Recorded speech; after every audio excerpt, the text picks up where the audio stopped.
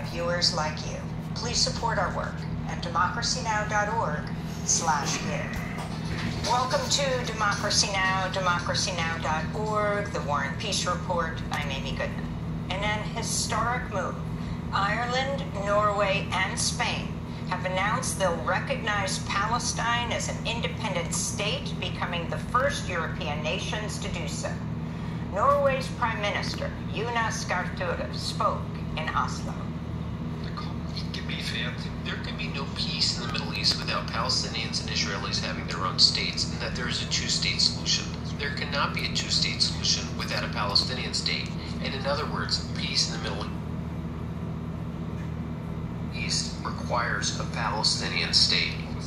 Ireland's new Prime Minister, Simon Harris, referenced Ireland's own history of emerging from colonial rule as he announced recognition of a Palestinian state.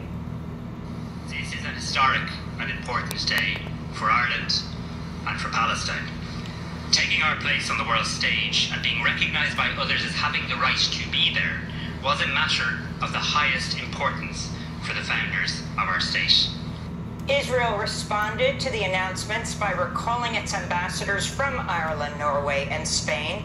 There are reports Malta and Slovenia may be the next European nations to recognize Palestine. In Gaza, the official death toll from Israel's war has topped 35,600 as the humanitarian catastrophe intensifies. The United Nations has suspended all food distribution in the southern Gaza city of Rafah due to escalating Israeli attacks and a lack of supplies. Meanwhile, the Pentagon has admitted none of the humanitarian aid brought in from a new U.S.-made pier in Gaza has actually been distributed to Palestinians. Secretary of State Antony Blinken has told senators that the Biden administration is ready to work on efforts to potentially sanction officials at the International Criminal Court after the court's chief prosecutor requested arrest warrants for Israeli Prime Minister Benjamin Netanyahu and Defense Minister Yoav Gallant. Blinken called the ICC decision, quote, profoundly wrong-headed. Meanwhile, pro-Palestinian protesters repeatedly disrupted Blinken Tuesday as he testified before the Senate Foreign Relations Committee. Many of the protesters had their hands painted red to symbolize blood.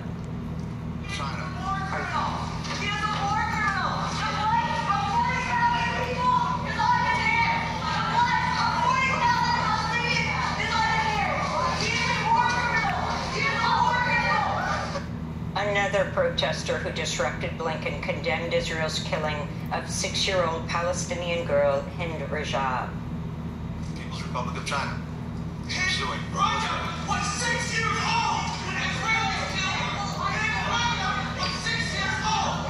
Blinken, you will be remembered as the butcher of Gaza! You will be remembered for murder! That's okay, Blank.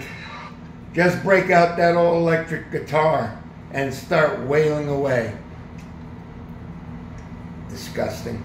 Later.